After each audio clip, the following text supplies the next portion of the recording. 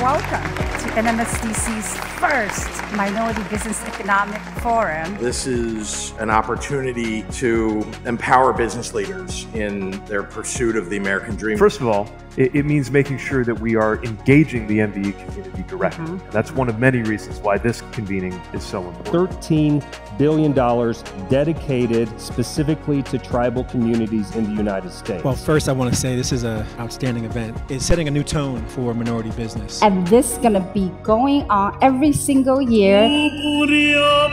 Hi everybody, welcome. Welcome to NMSDC's inaugural award. Equity honors Chief Diversity Officer of the Year, Chief Marketing Officer of 2022. He was by himself on that freeway driving with a sunroof down. Have a great evening. Thank you so much for joining us.